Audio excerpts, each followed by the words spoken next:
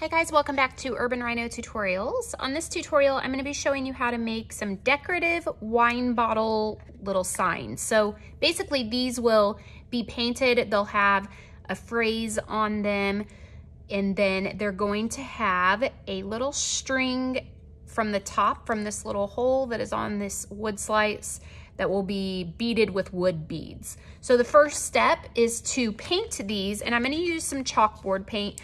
Honestly, you could really just use any black paint unless your intentions are to actually be able to change out what you say on it.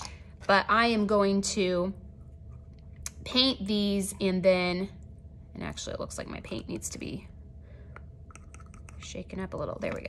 I'm gonna paint them and then I'm going to use a white paint, like chalk marker, to put the words on there. So I'm just doing it this way. I guess I could dump some paint on here. Might be a little easier.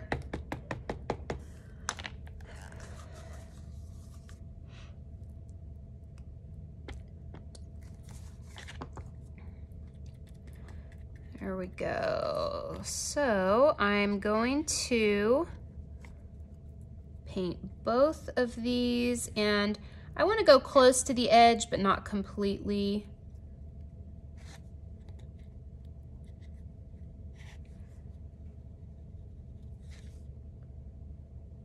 So I'm going to leave a little bit of like the wood showing through. And I would use an angled brush for this. This paint has been sitting too long, I can tell you that. It's getting a little chunky. But it'll still work just fine, so.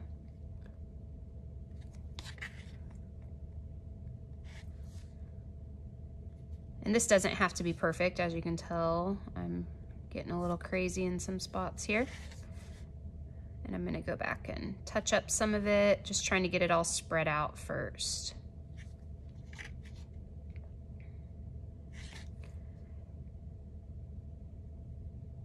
And when you do the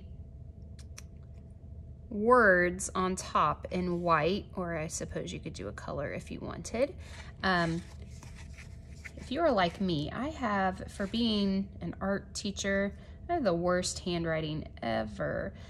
Half the time I have to ask one of the other art teachers I work with to write stuff out for me sometimes. Like, I can draw letters. If I'm trying to replicate a letter, I can certainly do that, but my goodness, my handwriting is just awful. So if you wanted to, you could get that little piece off. You could use like a Cricut and cut out, you know, whatever your phrase is going to be, your word, phrase, whatever.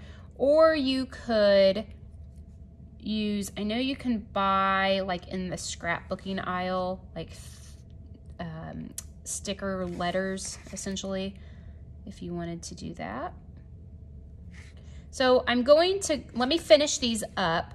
When I return, you'll see I'm going to leave, you know, a little bit of wood around the edge. Like I said, it does not have to be perfect by any means. But I'm going to finish this up, and when I return, and once they are dry, I will show you how we do the letters. Now that my chalk paint is dry, before I go ahead and write on here with the chalk marker, I'm going to go ahead and put my beaded like handle part. So that would be the part that would go over the wine bottle. So the idea is that this would hang around the smaller top part of the bottle. And I will say, once again, I have very bad handwriting. So when I write this in a minute, bear with me if it looks awful. I personally would probably use a Cricut and print out the letters on vinyl and put them on, but for the sake of the tutorial and for people who might not necessarily have access to a Cricut, I'm going to use the paint marker. So what I'm doing now is I have this is just 1 millimeter twine. It's really thin. And the reason I want it to be thin is the holes on these wood beads that I'm going to use is not that big And there's gonna come a point where I have to run 2 strands through these. And I don't want to have to, you know, spend forever trying to shove 2 pieces through that.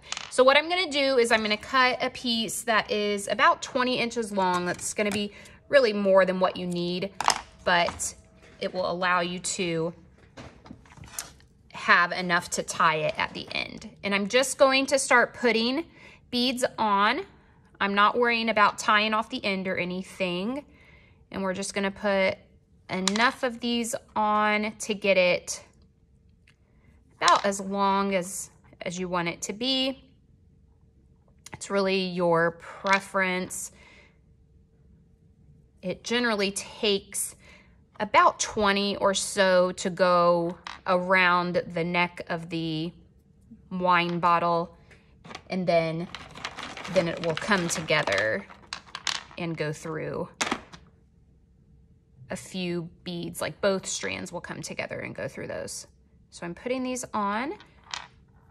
Let me speed this up. So I have 20 on here now, and it kind of is your preference on how loose, so like how much you want it to hang down the bottle, but I think 20 is a good number. I'm going to bring my strands together now.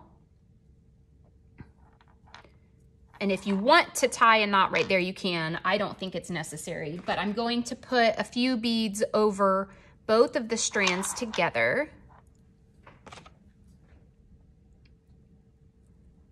Just like this.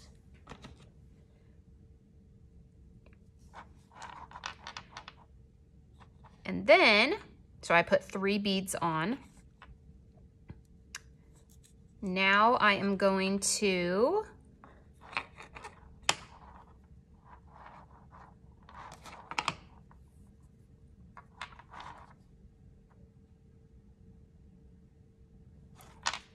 So now I'm going to put both strands through the hole of my wood slice.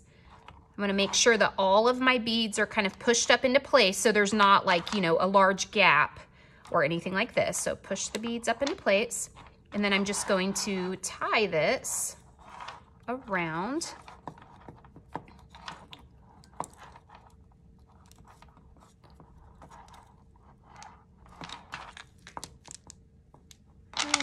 Let's do it. I need to make it a little bit tighter because I don't want there to be a gap in the beads. That should be good.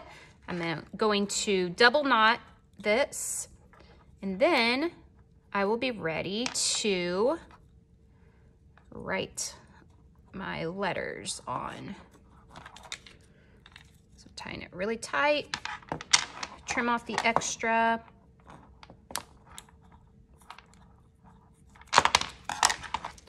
And there we go.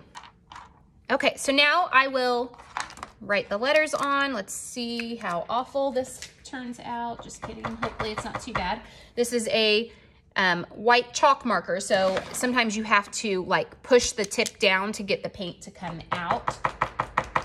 So if you hear me, that's what I'm doing. Okay, so this one's going to say wine knot. I wrote it on here with a pencil first.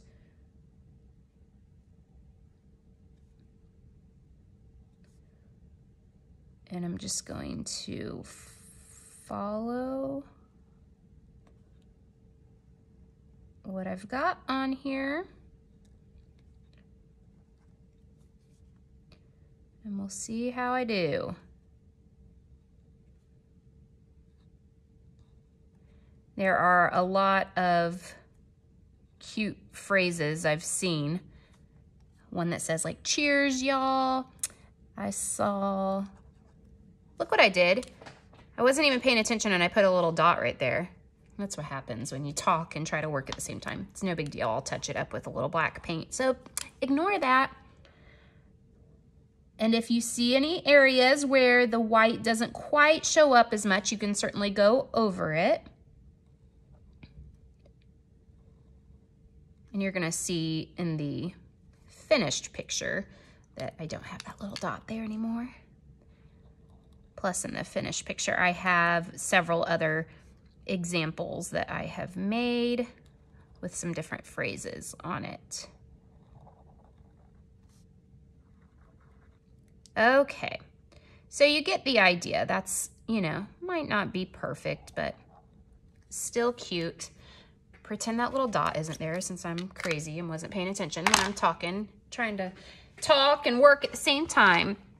But either way, no matter what phrase you put on there, you know, and these can be really cute for Christmas as well. If you wanted to paint them maybe red or green and do some white letters on it and do some Christmas phrases, that would be really cute for like a holiday party. So I will include links in the description below where you can purchase these supplies. If you have any questions, please leave a comment below. If you like this video, give it a thumbs up and subscribe to our channel. Thanks for watching.